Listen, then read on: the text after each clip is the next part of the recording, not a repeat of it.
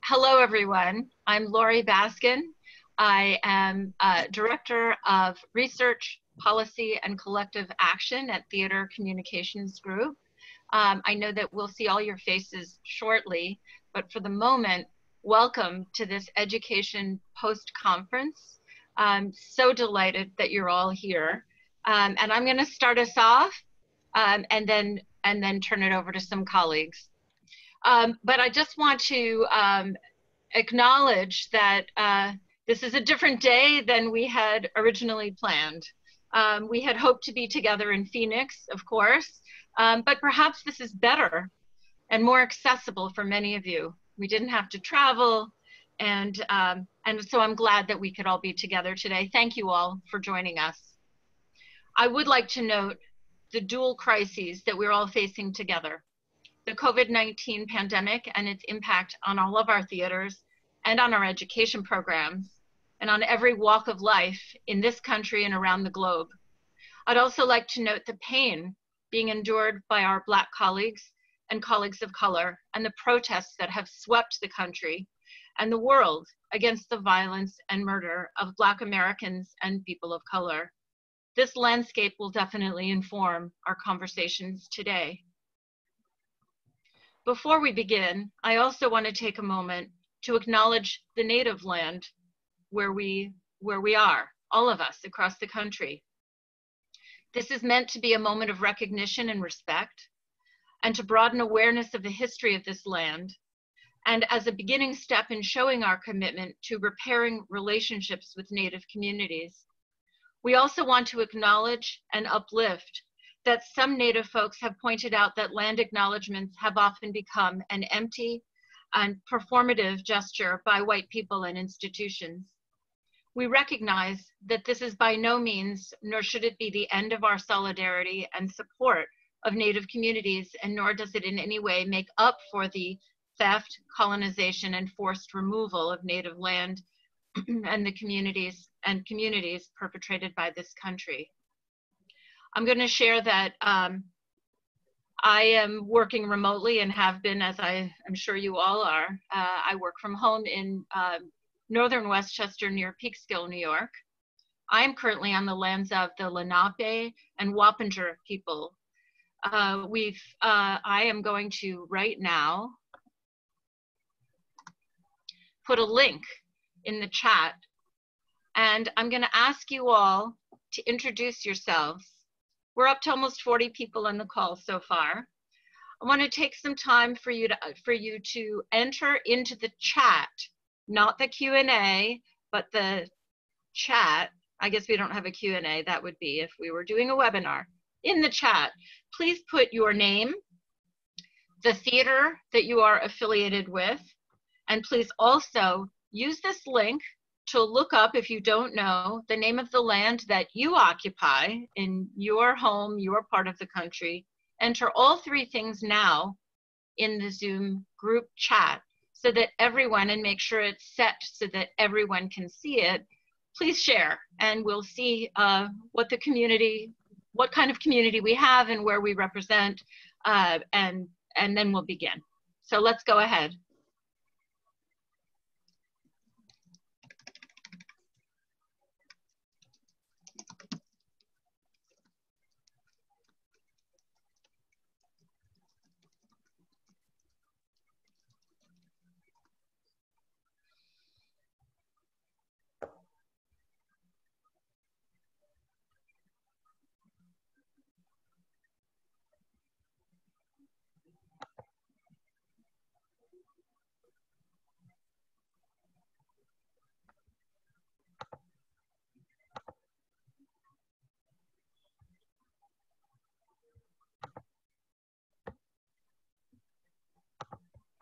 And I am pausing if you're new to the call while everyone enters in the Zoom chat their name, their theater, and the land that the native land they are occupying. And it's fascinating to watch. So we're just taking a pause to do that for a moment.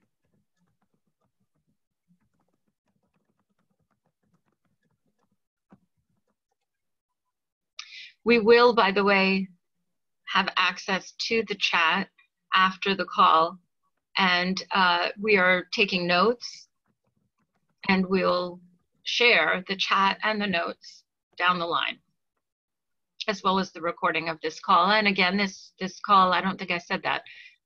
These meetings today are being recorded so that education colleagues from around the country who are not able to be here live and in person can participate and experience the conversation. The breakouts, when we do go to breakouts, will not be recorded, just what happens in the main room. Please continue to enter your introductions into the chat. If you haven't finished, please continue. I would like to share some group agreements that we've developed at TCG that I think would be helpful if we all keep in mind as we travel through this day. I want us to acknowledge that we're a group of, or we will be at some points in the day. Right now we're 42 people, but we could get up to 70 or so, depending on people's schedules and coming and going. So please make space and take space. If you're a person who doesn't often speak up, please do join in. If you're a person who tends to get very engaged and want to speak a lot, step back a little bit sometimes and make room for others to speak up. No one knows everything. Everyone knows something, and together we know a lot. Allow everyone, please, to speak for themselves and not on behalf of a group. Acknowledge the difference between intent and impact. We can have the best of intentions and still something could land poorly. And acknowledge the difference. Agree to disagree, but please do not disengage. What's learned here leaves here. What's said here stays here. And I'll acknowledge that because it's being recorded, it actually is going to leave here a little bit. But as you carry the information forward, be gentle or mindful as you attribute things that you've learned here. Please respect the agenda for the day, but hold it lightly and look for moments of joy. The agenda is actually on the TCG microsite, but we're going to move now into our first session. It is the role of education in equity, diversity, and inclusion, and culturally responsive pedagogy, and it's being led by Kati Koerner, Education Director at Lincoln Center Theater Company, and Nikki Toombs, Director of Education at Kenny Leon's True Colors Theater Company. I'm so grateful. Before I actually do that, I would like to acknowledge the Planning Committee. Could we please share the slide so that we can all see all the folks who really helped make this day possible? And I want to acknowledge them all now at the top of the day. Corby Adams, Director of Education and School Programs at Child's Play. Pamela DiPasquale from Education Director at Cleveland Playhouse. Kati Koerner, Education Director at Lincoln Center Theater. Johanny Morales, Education Director at Seattle Children's Theater, and she's a TCG board member. Nancy Schaefer, Dallas Children's Theater, Education Director. Nikki Toombs, Director of Education at Kenny Leon's True Colors Theater Company. And Jenny Toutant, Education Director at Milwaukee Repertory Theater. Thanks to all of them. They've been working with me for months. We started talking about this being a live in-person event, then we started talking about it being a virtual event, and then we really wanted to acknowledge the need to change the content a bit, or more than a bit, to address what's front of mind, what's going on in the country today. With that, I am turning it to Kati and Nikki, and thank you. And I think we could probably, yep, perfect. I also, before I turn it over, I just want to acknowledge I have a few TCG colleagues on the line. Amelia Smart-Denson, wave, please. Amelia's been an intern, actually, in our conference department, just graduated college, made the pivot from being an in-person intern to a virtual intern and stayed with us and helped plan the conference that took place in May and June and now this day, which is wonderful. Sam Moreal, are you on the line? There you are, wave. Thanks to Sam as well. And all the support that Sam has given to the conference department and to this day. I'm very grateful. I don't think that Anne Charlone is on the call now. No, okay. So it's the three of us. It is wonderful to see you all. This is so cool. Thank you for being here. Kati and Nikki, over to you. All right. Good afternoon. As previously stated, my name is Nikki Toombs, and I serve as Director of Education for Kenny Leon's True Colors Theater Company in Atlanta, Georgia, under the artistic direction of Jamil Jude. And my co-presenter is Kati Koerner, and she is the Education Director at the Lincoln Center Theater. And so we are excited and elated to come to you guys today to present the first session, which talks about the role of equity, diversity, and inclusion, as well as cultural responsive teaching. When we talk about pedagogy as a whole, the art and skill of teaching, and talking about teachers and students and their interaction between each other, this also includes the approaches that are used when it comes to instructing, when we go into the classrooms or when we prepare our curriculum guides or have students come to see our performances. When we discuss EDI work as a whole, it almost seems as if cultural responsive teaching is a byproduct of that. And so there's a conversation about the need to shift, to reshape how we approach instruction when we're going into these instructional settings, as well as when we're bringing students to us as well. So I'm reminded quickly of, there's a gentleman, his name, they call him Mr. Jeff Dess.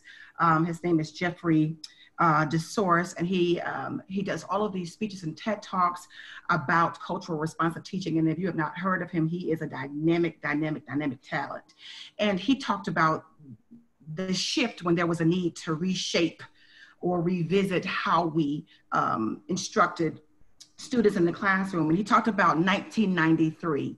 And he said that in 1993, that was the year where the model was created for us to reshape and reform and talk about our instructional practices when we move forward.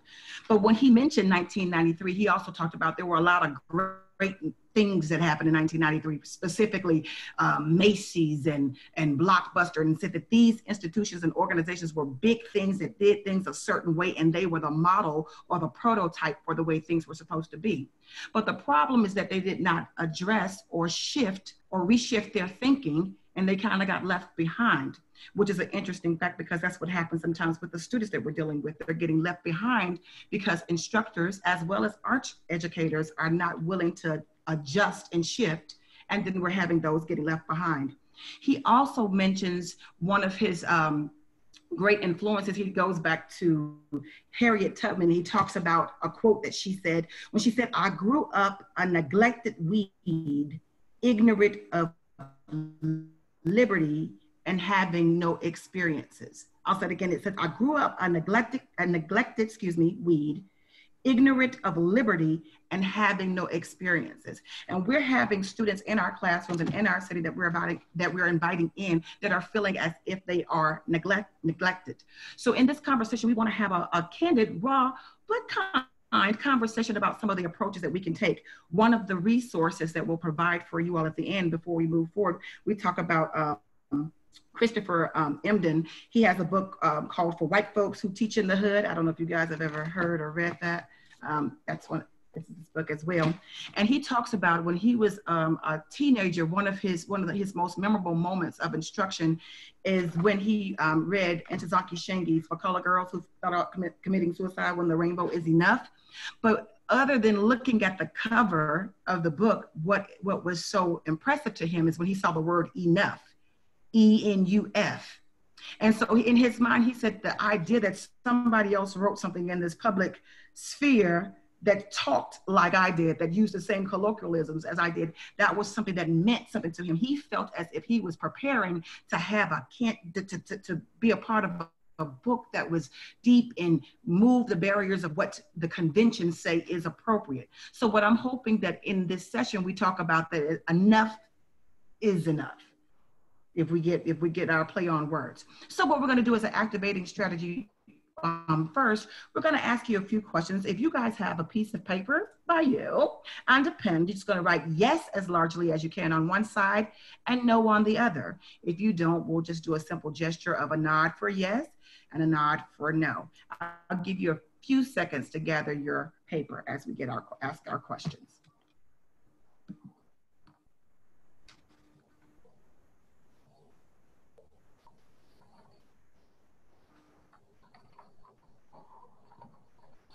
I'll give it about 10 more seconds.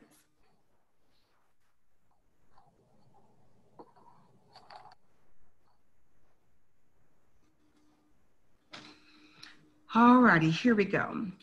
So what's going to happen is I'm going to ask you approximately 6 questions, and your simple response is yes or no. We'll take a few seconds in between the questions just to kind of scan and push our arrows on the room in gallery view and see what the responses are from our colleagues. All right, here we go.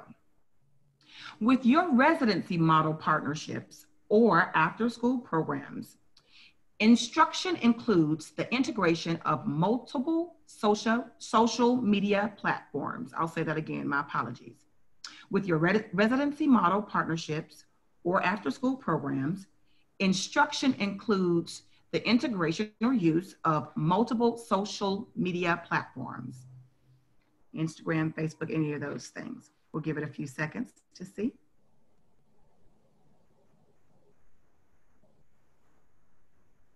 All right, we'll move to question number 2. When working with a new group, do you open a workshop or engagement with the acknowledgement of gender pronouns?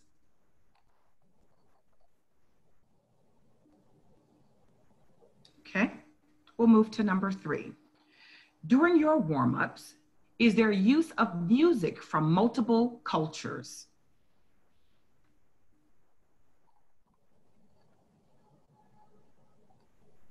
All right, we'll move to 4. If you have a production that does not culturally speak to the invited audience, do you provide resources to schools, instructors, or partners that parallel the theme of the presentation? Again, if you have a production that does not culturally speak to the invited audience, do you provide resources to schools, instructors, or partners that parallel the theme of the presentation?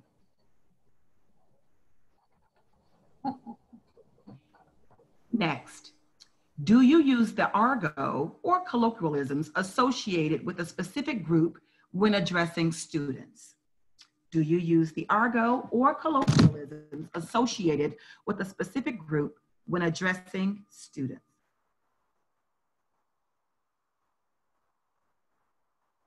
And the last question, are your teaching artists trained on religious backgrounds of various groups?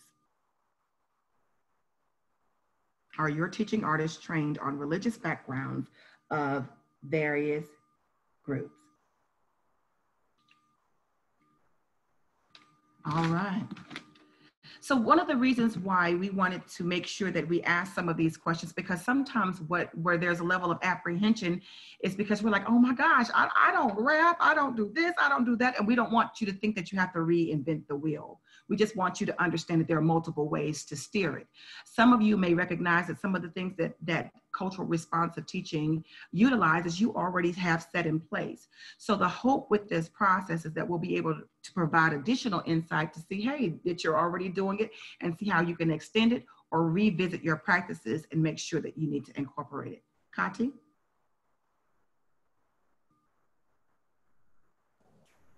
You know, even after all these hours on Zoom, I can still manage to not forget to unmute myself. Before we, just a sort of overview of how we envision the rest of this time to go, we wanted to, now that we've situated ourselves and where we are in this work a little bit with Nikki, we wanted to go through some definition of terms and show you a short video about culturally responsive pedagogy. We think that there are so many different ideas about what this is and how these practices play out in our work, but we thought it was important to arrive at some kind of a common vocabulary and common understanding before we start to think about how it plays out in our work.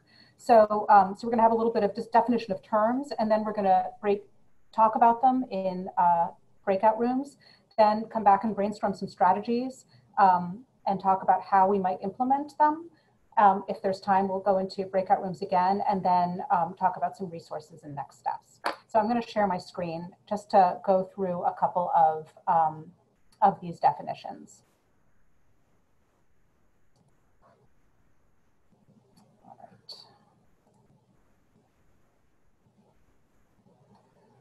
All right.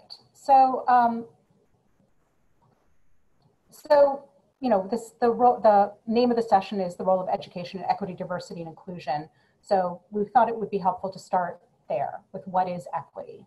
So equity is the fair treatment, access, opportunity, and advancement for all people, while at the same time striving to identify and eliminate barriers that have prevented the full participation of some groups. What is diversity? Diversity includes all, and of course, these are not the definitive descriptions. You may have alternate or additional descriptions that help to enhance the complexity of these concepts.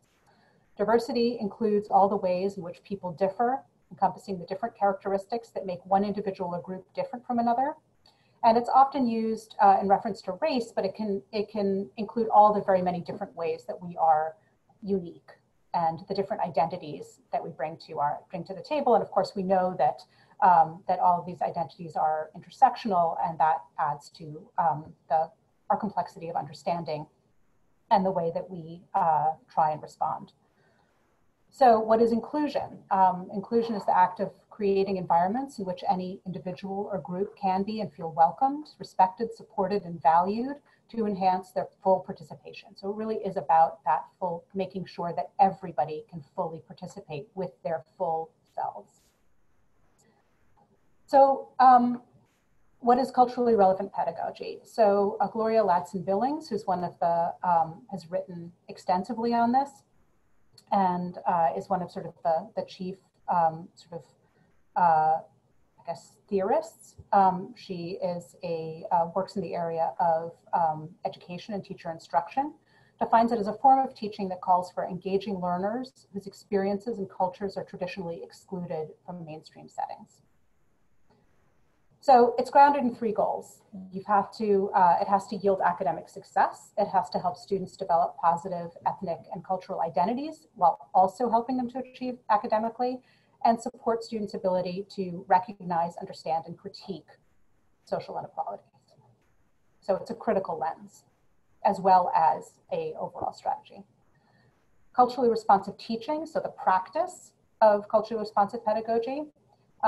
This is a quote from somebody we'll hear from in the video in a minute. An approach that emphasizes using the cultural knowledge, prior experiences, frames of reference, and performance styles of ethnically diverse students to make learning encounters more relevant to and effective for them. So if as teachers we are constantly solving the if I taught it, you must have learned it problem, culturally responsive teaching is really about making sure that, that learning is really happening. Culturally sustaining pedagogy, so there's been sort of this evolution of terms, and some of the stuff is used interchangeably, and I think that there are fine distinctions, and it's important to recognize them. So culturally sustaining educators help students develop a positive cultural identity. Django Paris is one of the sort of people who's written extensively on this. And they say that culturally sustaining practice has as its explicit goal supporting multilingualism, multiculturalism in practice and perspective for students and teachers. So what does this look like? Some of the ways is obviously not an exhaustive list that this is put into practice includes student-centered, asset-based instructional strategies, hands-on project-based learning, integration of students' cultural references in all aspects of learning. But as we'll hear in the video that we're about to see, culture is a term that is tricky and subtle and bears some thoughtful consideration. Modeling inclusive practices in social learning. We wanted to also, I'm sure that everybody has seen or many of you have seen the images that will follow, but we thought it was important to make the distinction that everybody understand the distinction between equity and equality as we launch into our discussion. So equality being everybody gets the same thing, in this case, the same box. equity being everybody gets what they need in order to have the same outcome, in this case, be able to see the ball game. Obviously, reality is all too often that some people get everything and other people stand in the hole and are, you know, the metaphorical, and don't even have what they don't have what they need to get anywhere near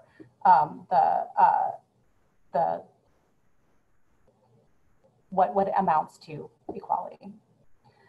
And of course, liberation is that there's no fence. So, you know, when we're parsing the boxes and the fences, liberation is that there's no fence.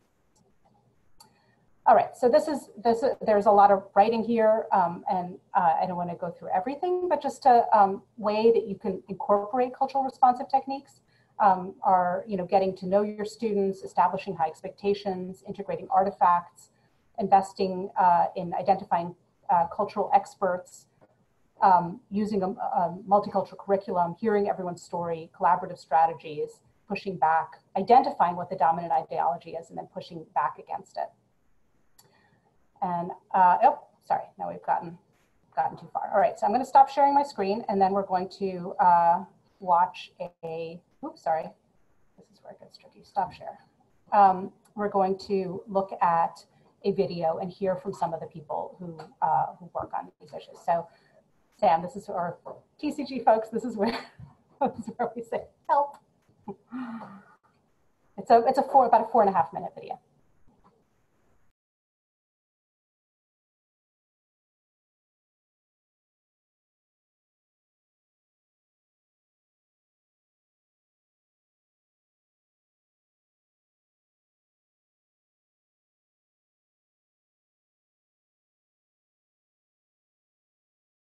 I think people, when they use the term culturally responsive or culturally relevant pedagogy, forget that the base of the word is culture.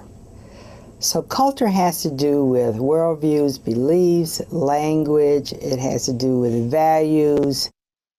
Culture, to me, at its essence, are the things that, those filters that help us as human beings make sense out of the most ordinary things. Culture can be grouped into two different kind of categories. You can talk about visible culture and invisible culture, or tangible and intangible. The tangible, I would translate that to say the crafts, the music, the art, the technology. And those are important, but I think the more important are the intangible. And these are values, beliefs, feelings, opinions, perspectives, assumptions.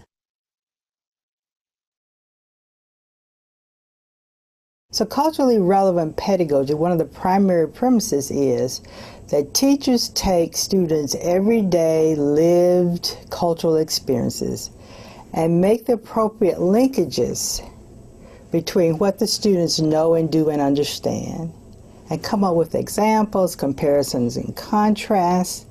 They make the connections. They are cultural translators. They are cultural bridge builders. I think when we talk about culturally responsive pedagogy, we have to remember that students approach learning not as cultural blank slates. So they bring into the classroom all of those cultural experiences. And so it is very compatible with what we know about good teaching. Culturally responsive pedagogy builds on students' prior knowledge, and in this case, we're talking about prior cultural knowledge, making connections between what is known and what is to be taught and understood. So part of the argument of cultural responsive teaching is the dilemma has been an incompatibility between the cultural filters that have been used to send instructional messages to students that's coming from the school frame of reference, and when kids from different ethnic backgrounds are trying to learn that, they are trying to receive what we send from school through another set of cultural filters. And if they don't match, then nothing's happening. So cultural responsive teaching then says is that rather than always insisting that the students adapt to the culture of the school needs to adapt and modify some of its sending messages, its sending mechanism. When we think about what matters most about culture, I think the first thing to remember is that students are not mere representatives of a cultural or ethnic group. And first and foremost, they are individual students who have individual needs and interests, etc. Students who belong to an ethnic group, their attachment and bonds to the group vary, for example, in terms of how long they've been in this country, social class, and their own experiences in their community and neighborhood. Because if we think about students' culture, we make culture a trait of that individual based on his or her membership in a particular community, conflating race and ethnicity with culture. We don't take race off the table at all, but we're really pulling apart what culture is and making sure we don't conflate it, because if we do, then we make cultural practices a trait of that person's membership in that particular community. And that leads us, of course, to make very easily slip into one size fits all, that my Latino children learn this way, or my African American children need X, right? And so it's making culture a trait of the individual that's been very problematic in the implementation of culturally relevant pedagogy.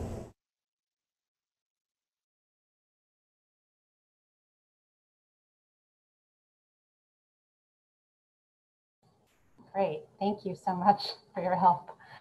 Okay, so what we wanted to do was to go into breakout rooms. You will be in groups of 5, and you will have about 15 minutes to, one, to respond to the video and the slides. What are your thoughts? What comes up for you when thinking about these terms? And then 2, to talk briefly about how culturally responsive pedagogy is showing up or not showing up in your practice and why you think that is. So 1, responding, just sort of what are your thoughts, what's come up, and 2, how is it showing up or not showing up in your practice? And it could be that it's something you don't know enough about yet, or I mean, it could be a million different reasons.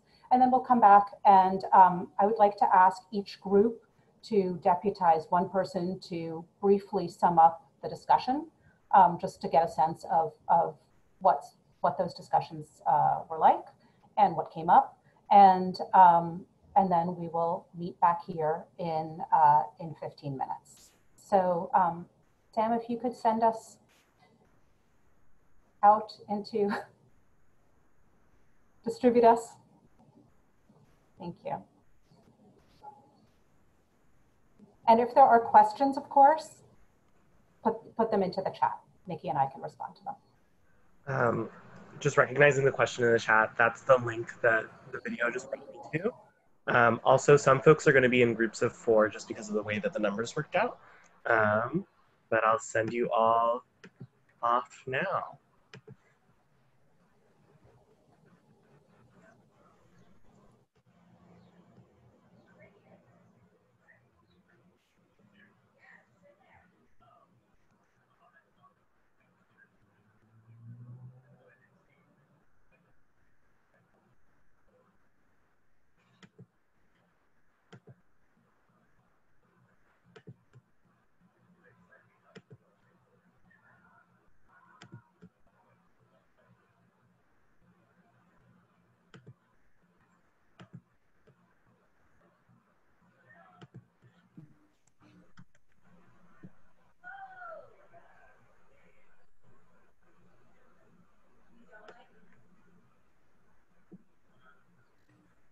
So Sam, is Meg the only one that's still? Yeah, hi Meg. Can you hear me okay? Do you want to come off mute for a second? Are you here still? You are assigned to a breakout room. You just need to click join. But if you don't answer soon, I'm going to assume that you're not actually there.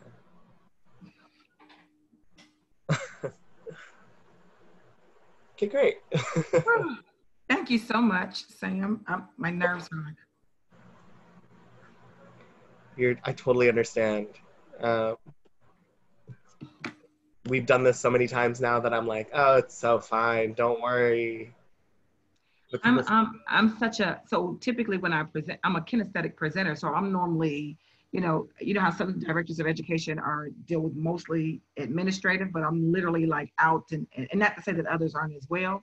So having to adjust to the Zoom sphere has been, as with everyone else, just major. And it's just like, well, how do you not become super animated within your frame? And then how do you get the power of what you're trying to convey just with words when, our art form is very visual and kinesthetic and, it's just a combination, it's an amalgam of them all.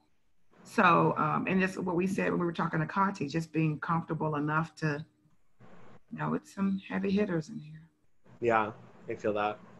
I don't know. I think if there's anything that this virtual conference has taught me is that at least at the end of the day, I think that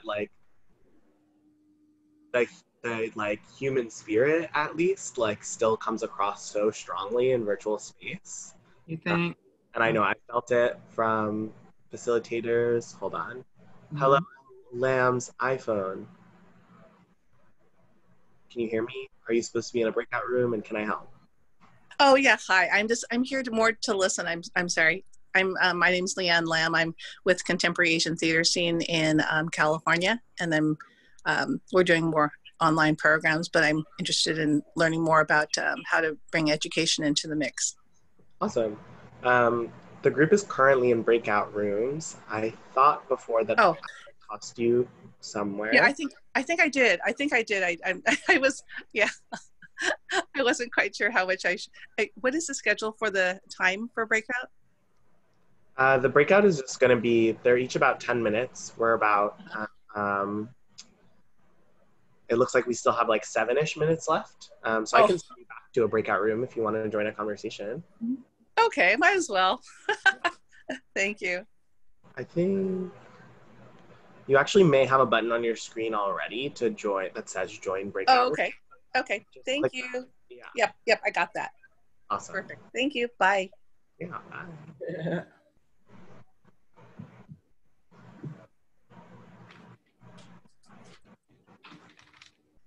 So Sam, you were saying the human spirit, that's where we left off?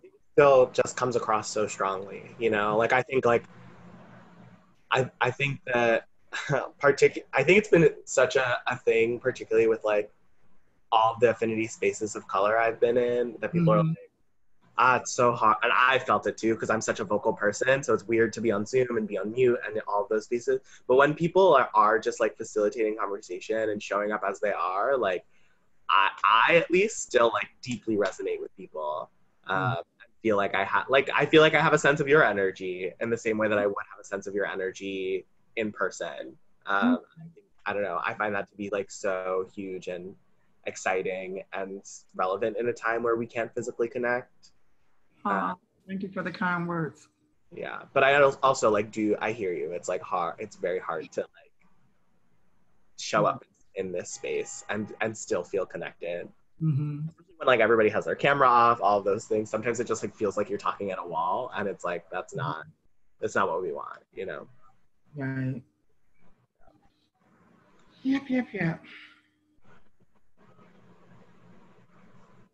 Also, I must say, I didn't realize that you were connected to it. I've seen your name floating around in the TCG ether since I've joined. And I didn't realize you were connected to True Colors. Y'all have a banging ass team. What? Thank you. We're an interesting group. But thank you. It's been interesting to see what's been happening. I mean, I'm all over, but in Atlanta, especially in the arts world, they have been. So it would be great to hear a little bit about what some of you were talking about in your breakout sessions. If it might be easier to, I'm trying to think, never mind. I thought we could do the raise hand function, but I don't think that's, I think it's. You should be able to if you click participate. Oh, yeah? Okay. So the easier thing might be to just say hand raise in the chat, and then one of us can support calling on people. Perfect. I might disagree just because it's a lot of people in the room. I think if you if folks do know how to use the raise hand function, it automatically cues you. You just click participants and you should see an option too. Yes, it's under participants. Yes. So if folks who were assigned to report out want to use that function. Yeah. Okay, so I actually don't see it on mine, but because you're a co-host. Oh, okay, never mind. Never mind. Okay, so somebody want to report out from their group? It looks like Corby raised their hand. Thank you. Thanks, Sam, it's hard for me to see. Yeah, in our group, we had a really great discussion. We talked about how the word universal, when describing performances or describing books, that sort of catchphrase of like universal human experience is really alienating before someone even walks in the door to see something. And so really thinking about our vocabulary and talking with our marketing colleagues about what that vocabulary is really important. Because no matter what the work is you're doing in the room, if that's already happened, you've sort of shut people out.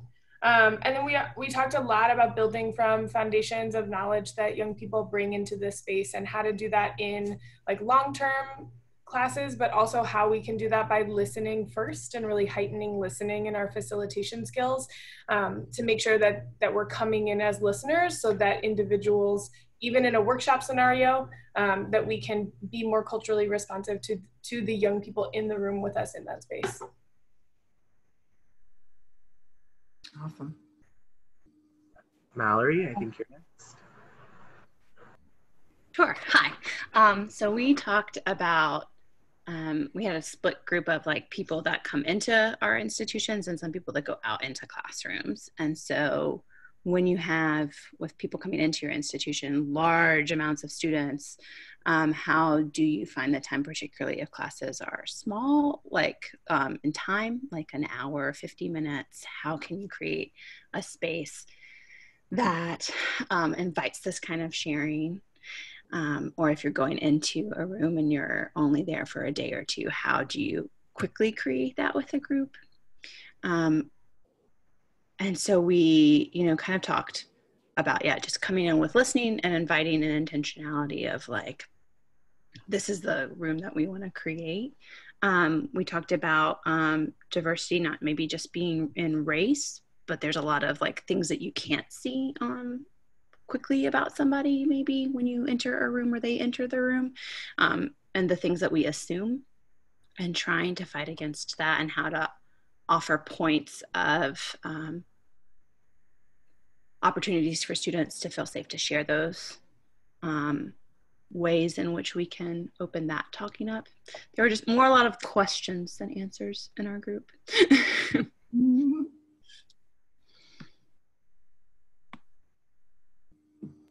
Thank you. Felicia, I think you're next. Hi. So most of my group were people who, of course, are sending out teaching artists.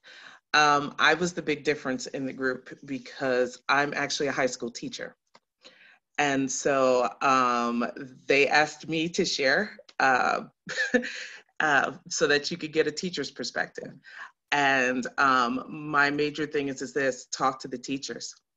If you want to know the culture in the classroom, the teachers are the ones there all the time. And I will tell you, and like I told them, it's a learning experience for me as a teacher that I go throughout the whole year in learning and understanding my own students and the cultures that they're bringing with them. I teach at an urban high school in the capital of New Jersey, but I went to a private suburban school when I grew up. So very different for me, even in coming into the situation. So I've had to learn about the culture.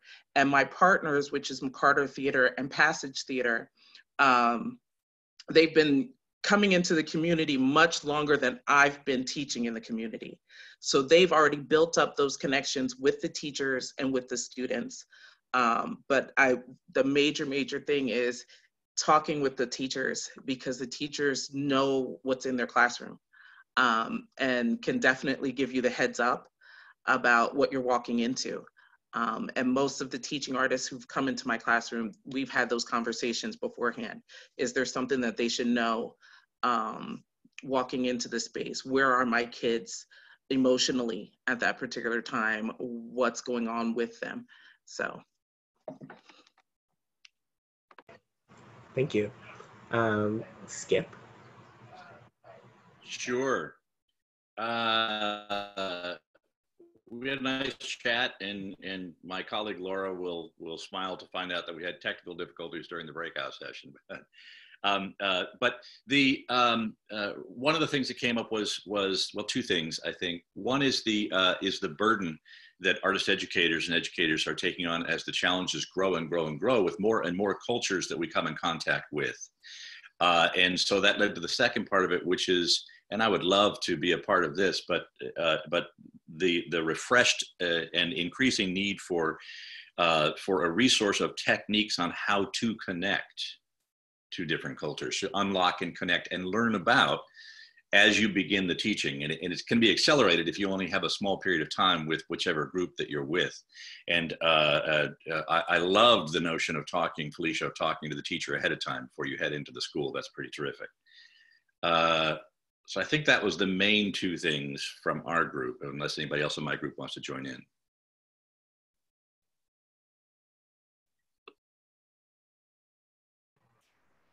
I feel like that's a no from your group. So we'll go on to Sarah. Sure. Well, first, thank you. Thank you so much to my group.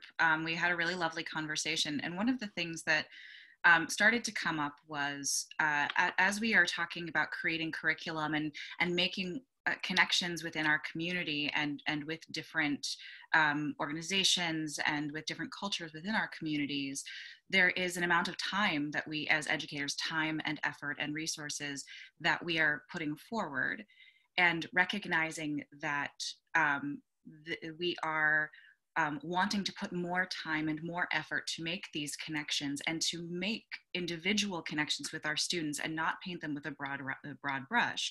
And so recognizing that within our organizations as well, there may be misunderstanding as to what that can mean, and where we as educators want to really focus on getting to know a certain group within where we live. That might be misunderstood by those who maybe fundraise, that our numbers may not be as high because we are focusing our time and our efforts and our hearts in a certain direction. And so it might not be 300, it might be 30, but the work is being done. And so how do we start that conversation within our organizations? And then also thinking about resources of our teaching artists, and how do we make sure that we are training our teaching artists? How do we make sure that we are representing our students that we are working with through our teaching artists? And really thinking about what that means beyond race and ethnicity, but also thinking about having the conversations about values and having the conversations about individualism as well. Did I miss anything, guys? I think that was it. If anybody from my group has anything, please speak now. Thank you. No, I think you did a lovely job, Sarah. Thank you. What I would also just like to add is just, I think with what Felicia shared earlier, I think I'm also thinking that as directors of programming, we have to make sure that as we are so distanced and far away from what's happening in the ground and boots on the ground, how do we as administrators and program directors continue to stay connected to what's happening in the room? And that sometimes is really difficult because, you know, we're one person trying to oversee and manage. And so how do, I think one of the things that we mentioned is the idea that how do we surround ourselves with the people that are going to help us build those relationships and connections with those communities. And our teachers are, you know, in the classroom are absolutely one aspect of it. Our teaching artists that are working within our institutions are also another aspect. And then what are those other partners in our communities that we're not thinking about that could also help us develop those relationships and keep us engaged on how these relationships are shifting in those rooms.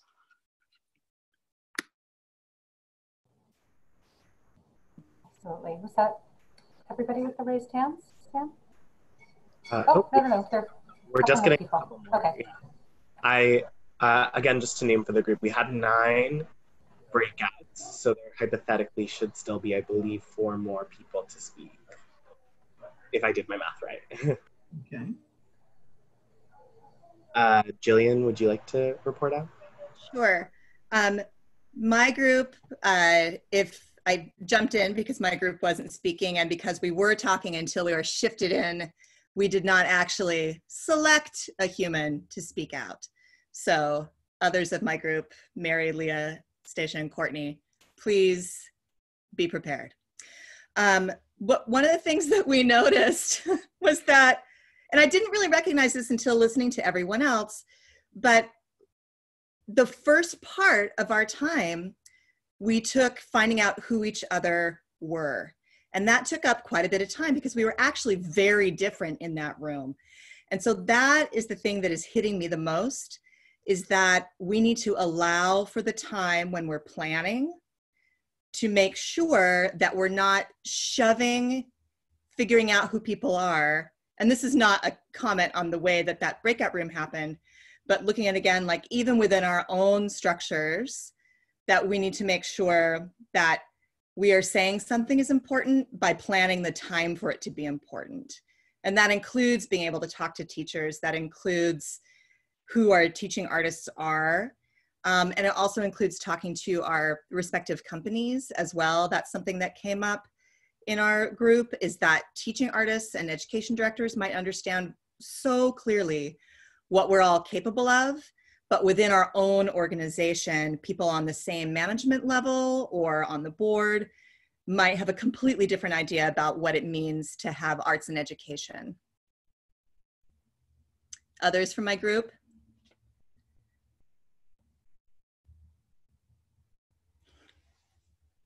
Thank you.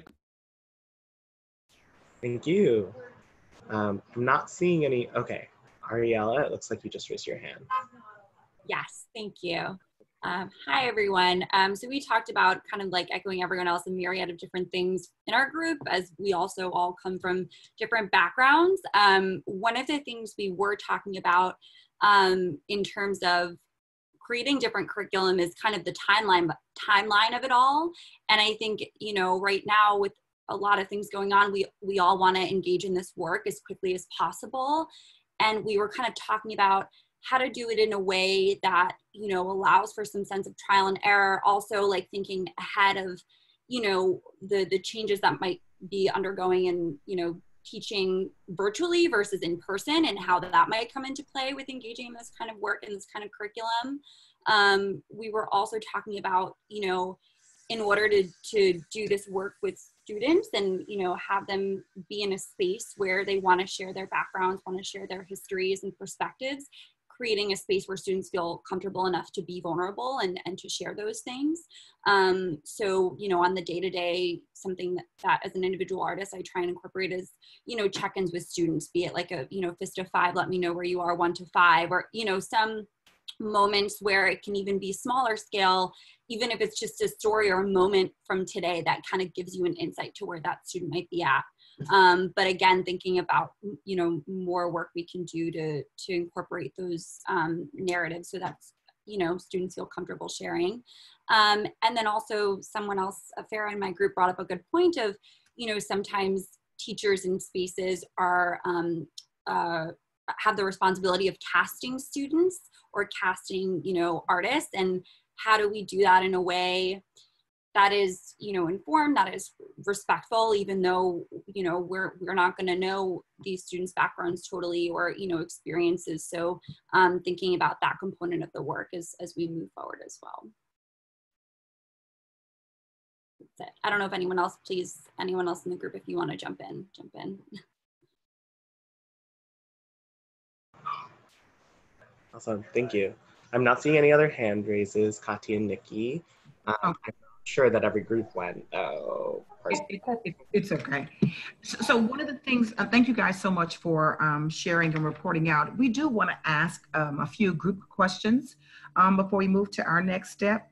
One of the things that was interesting when Kati and I were planning this presentation, initially I made a joke where it almost seemed as if we were dancing, because we were delicately trying to structure how do we say this and what do we do this, and not wanting to be uncomfortable.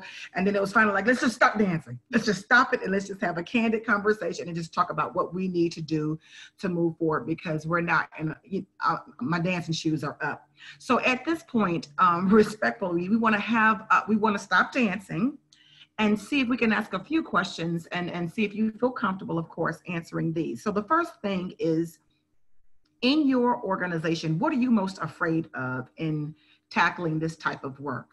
In some instances, I've spoken to teaching artists before in other organizations where they're saying, I'll give you more of a specific example. So at True Colors, we have a competition called the August Wilson Monologue Competition. August Wilson was a prolific writer, and most of his work is very, very direct. Yeah, so sometimes in some of our districts, there is apprehension to approach the work because they're afraid of the use of some of the language that is in the work. So when I've talked to some of the white instructors, they've come to me and they said, Nikki, when it comes to dealing sometimes with students of color, I feel intimidated too. In my effort to try to connect, I don't want to offend, so I just completely veer away from, because I don't want to be offensive. And then, I asked them the question, so what do you do when the roles are switched? In an effort to provide a holistic educational experience, how far are you willing to go? So why in that particular instance are you apprehensive to approach the work the same way that you would in other settings? So I guess in knowing that, my question again to you is, what are you afraid of or apprehensive about approaching this type of work?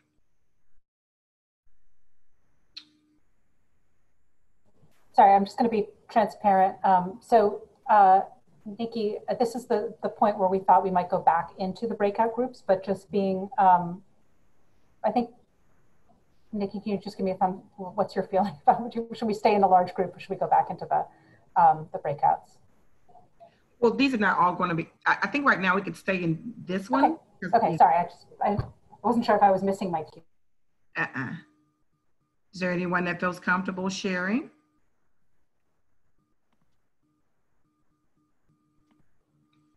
Mallory? Yeah, this is going to sound odd. I am happier to have frank conversations with students. Mm-hmm. I feel like I can navigate that well. Like I feel like I can that's a talent of mine. It's when I go into somebody else's room, like a teacher, and especially like a teacher, I worked with a teacher for the past 2 years that blatantly refuses to recognize pronouns beyond she, her, he, him, and has a student that's preferred pronouns are they. That was a fun issue to navigate. So I'm from Greenville, South Carolina, and that's where I work. Or when I go into a teacher's room and they tell me after Trump is elected that we're not allowed to mention the election, but you can tell that the kids are feeling it. Mm-hmm. And so my fear is how to navigate educators into really going into this work when I am an artist being invited into their space. So I don't want to alienate them, and I want to use them, and I do try to ask them the culture of their classrooms before we go in, if it's possible, if they're responsive to that. Felicia, that was such a great suggestion. Mm-hmm. And some of them, I don't know if they're intentionally blind to some of these things or not, but how to, if they're not going to recognize things that are happening in their classroom, how to navigate that to be able to do this work, because it's still important. I guess that's my biggest fear, because I don't want to alienate them because I'm in their space. But I also feel a big responsibility to, if I'm seeing something happening in the room, to be honest about that too. Awesome. Seeing Juliette's hand. Yeah, I just wanted to respond to that. And I also just wanted to acknowledge, again, listening to everybody, how valuable it is, like, to get outside of our Chicago bubble and think about what's happening, you know, across the country. So that was really interesting to listen to. And I just think, like, as white women speaking to there are so many white women teaching, you know, across the country, that, you know, I think we just have to grab onto that responsibility to have those uncomfortable conversations and really, you know, spend some time taking ownership about how to move forward. And sort of that is an engagement that we are able to do as white women. And that's a great place, I think, for us to start. There are so many other places where it's very smart for us to step aside, but you know, from teacher to teacher, you know, I think that's just a risk that we must continue to take. And there are so many resources for having those complicated conversations. And, you know, I'm sure we all know what many of those are, but I would just say, like, keep going. Awesome.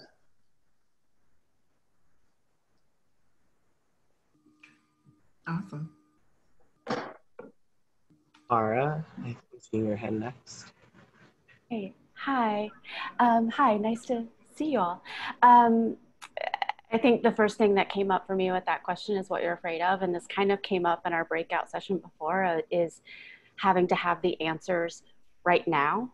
And like, what is the first step? Like, having right now to know how to address the situation in the perfect way is scary. And then also for me personally, I am a teaching artist as well as a director in the program. I am one of the leaders of many leaders, and I'm looking to my leaders, so it feels like it's being halted by everyone trying to figure out the next steps.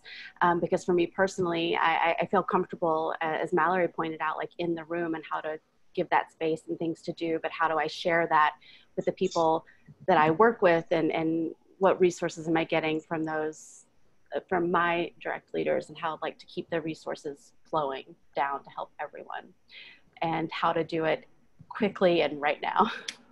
Yeah. Okay. Yeah.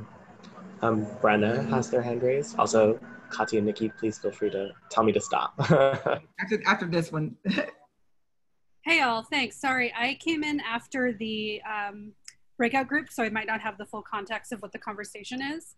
I did have one question for clarification in all the comments I've heard since I've come on.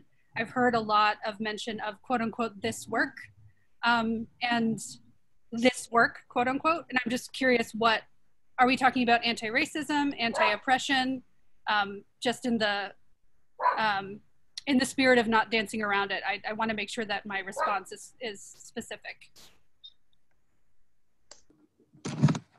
I couldn't hear you again. It was going in and out. Could you I apologize. I'm gonna turn off my video just in case that helps. I just had a clarifying question. When folks are saying quote unquote doing this work, I wanted some clarification of what we're talking about. If that means anti-racism, if it means anti-oppression more broadly, or if it means diversity, equity, and inclusion. Since I came in late to the conversation, I want to make sure that my comments are relevant.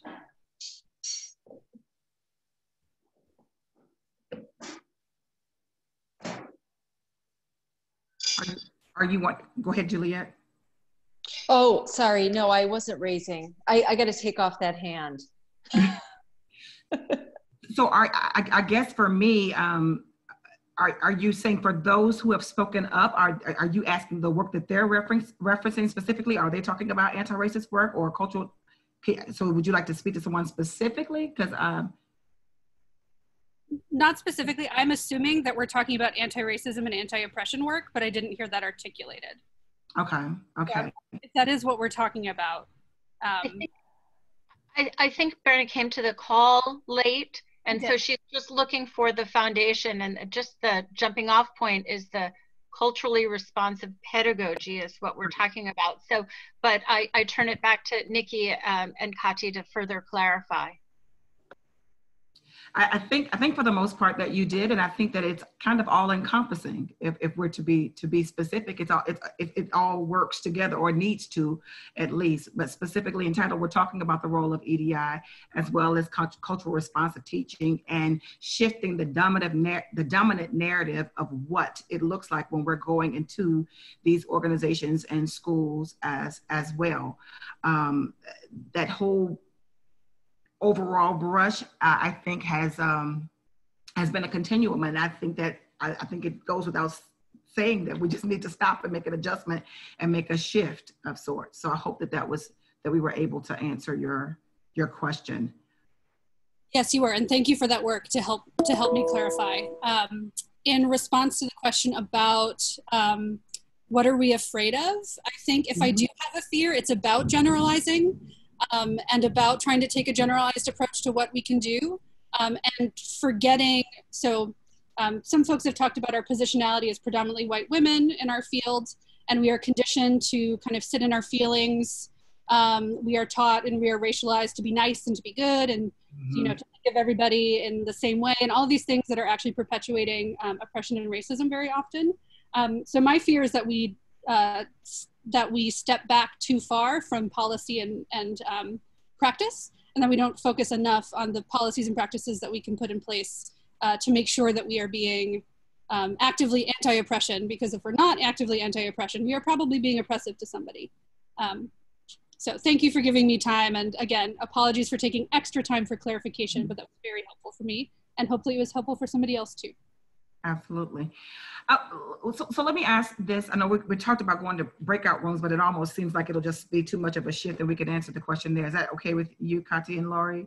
For the most part, we could just leave the questions here and the discussion there.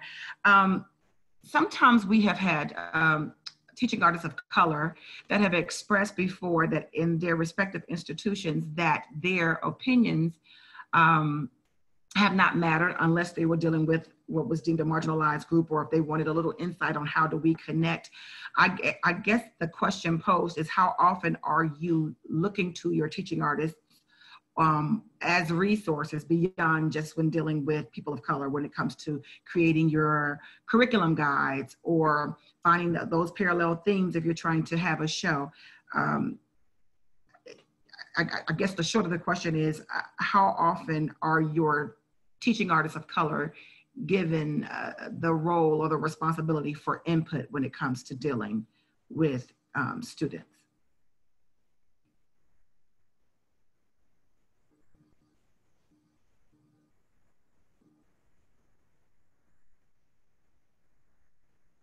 Anyone? Do I need to repeat it, or we have a Mallory? I feel like I'm talking too much. So I was trying to make space for people to answer. So I would say this is a few years ago, we had some very active teaching artists of color. Particularly, we had a Black female teaching artist who was like there, and she just went to grad school. So I feel a big hole in my program without her. And I'm struggling with how to actively recruit Black teaching artists and artists of color, which I'm sure is going to be maybe something that we talk about later on in this day. I know that's the session there. And we've talked about it as a staff that we need to be intentional about hiring more people of color. And so I'm looking forward to that.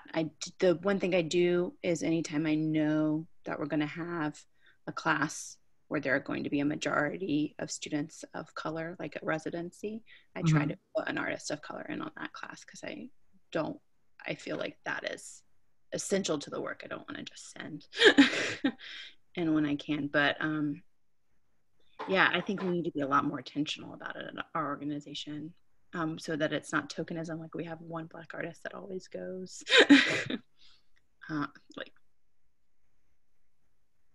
Thank you for sharing. Anne, that's in the chat if you want to put something to say.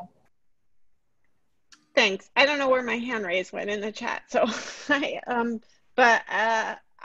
guess one thing that has been a big, just a few years ago, I just kind of felt like we had to have a teaching artist of color in every classroom, and the teaching artists had to be the experts in their own classrooms. Like they had to be we brought actually to Felicia's point, we brought the classroom teachers into every professional development and all of the teaching artists. And I just like stopped. I just remembered this feedback I got from a mentor a while ago that was like, you're working too hard, you're doing too much. Like your job is to bring everyone's voice into the space. And that's also the teacher's job. And so like sort of letting go, there was a release of letting go of like me being the person, you know, me, the middle-aged white lady being the person who has all the answers is absurd. And I realized that I was obviously knew it was absurd, but was somehow trying to pretend to have all the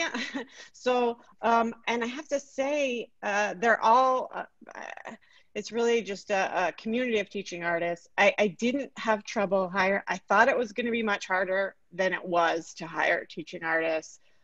The hardest part was telling a lot of my white teaching artists I couldn't hire them anymore, and I couldn't but this was really important. And actually they were all amazingly gracious about it and was like, I support this, you're doing the right thing. And I guess I'm only saying this to say that I thought it was going to be harder, but there is a critical mass. I found that a lot of teaching artists were hesitant to be the only teaching artist in the room for all the obvious reasons, or even one of a handful.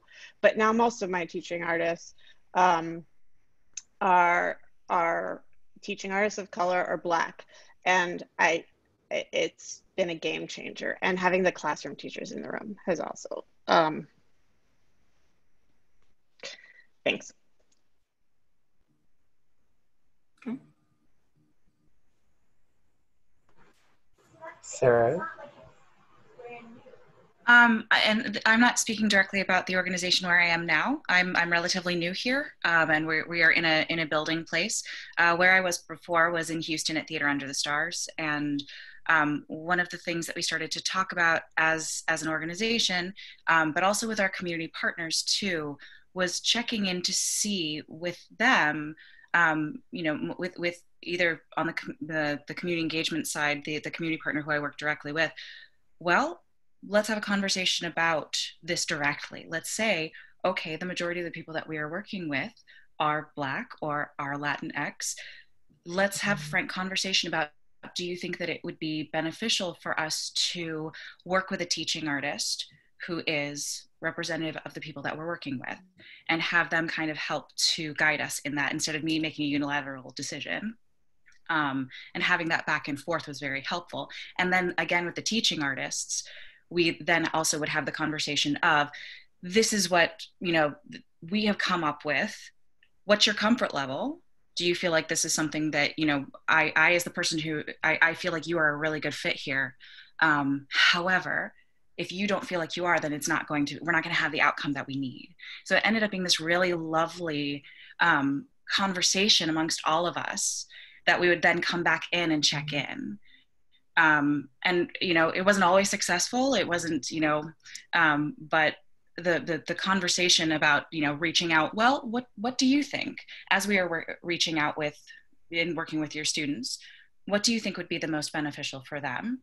And then for the teaching artist, do you agree? Is this your comfort level as well? Was very, very helpful.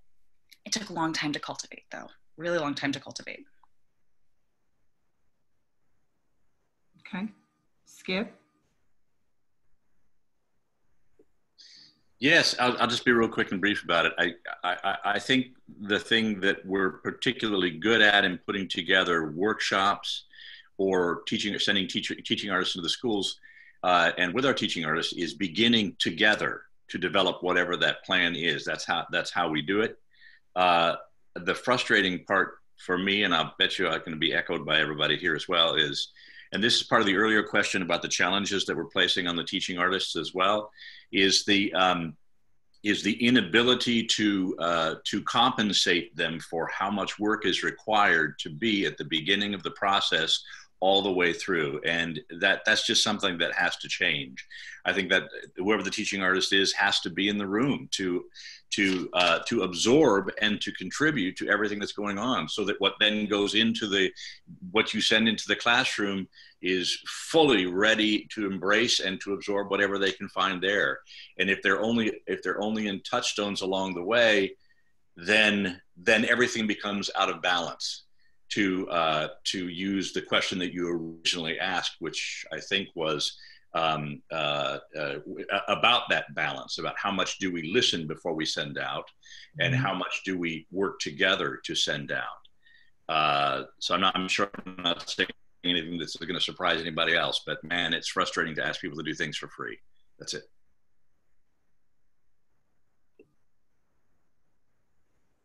There was another hand. Yeah, Catherine.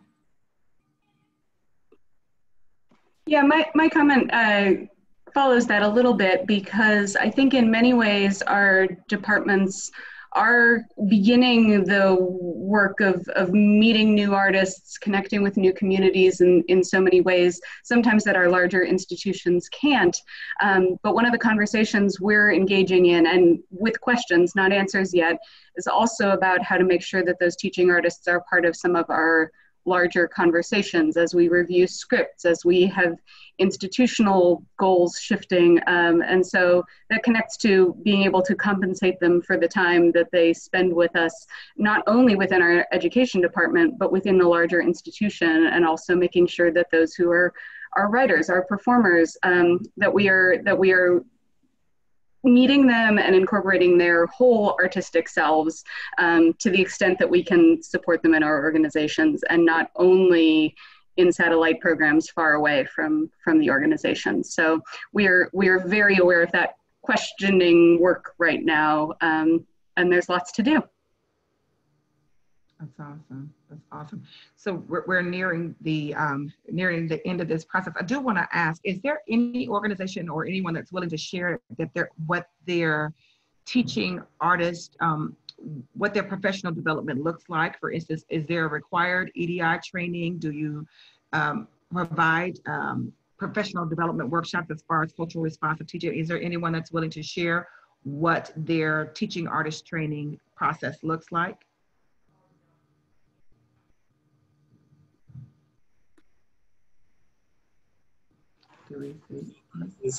Chris Moses raised his hand. Okay, Chris Moses. Hey, yeah, at the Alliance, last year we started a mandatory anti-bias training for all of our teaching artists. We're developing the part 2. It was just a part 1, a 4-hour training on the front end, and then there's a much more in-depth one that we're rolling out this fall.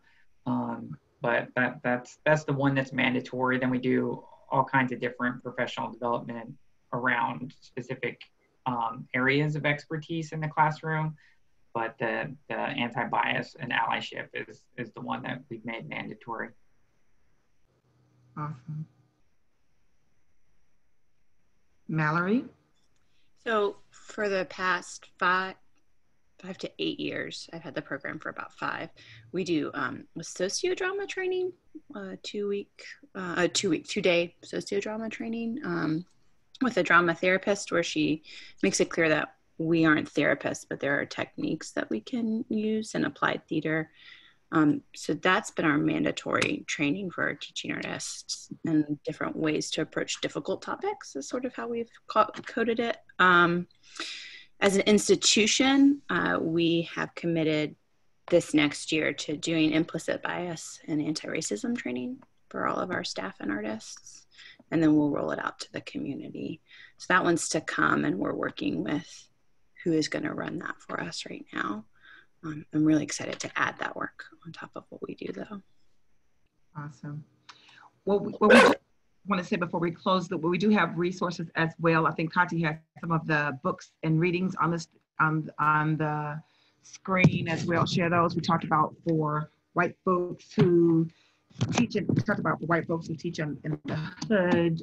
Blind Spot is another one, and we'll have all of these available for you to be able to review as well. There is Culturize is another great book. I think it's Jimmy Casas is the book, and White Fragility. There are also books specifically that address cultural responsive pedagogy. Zaretta Hammond has an exceptional book on cultural responsive teaching as well. So we have all of those, and we'll put them in the chat to make sure that you're able to see those works as well. I thank you for your time. I know that we don't have all of the answers, and that's the great thing about this as a community, that we can bounce off some ideas and figure out how we can strategize and make things better. I know we don't make the decisions at the top, but for the level that we are able to control, you know, being able to provide training for our teaching artists, understanding that there is another way. And as I said, we're not trying to reinvent the wheel, but in this particular example, we're just trying to find a new way to steer it. Kati, do you have anything else to add before we pass it to Lori? Echo my thanks to everybody for their thoughtful contributions and for this learning community. Thank you both, Nikki and Kati, and Sam and Amelia as well, and everybody for your wonderful participation. You know, it's a good start. The resources that Kati and Nikki mentioned, I will figure out how to get either the PowerPoint slides or the list from Kati. We are, thanks to Amelia, taking notes. We will be sharing the notes and the video from this session with participants at some point as soon as we're ready, and we can share that list of resources at that time as well. So hopefully that helps move people forward with some specific tangible learnings and strategies.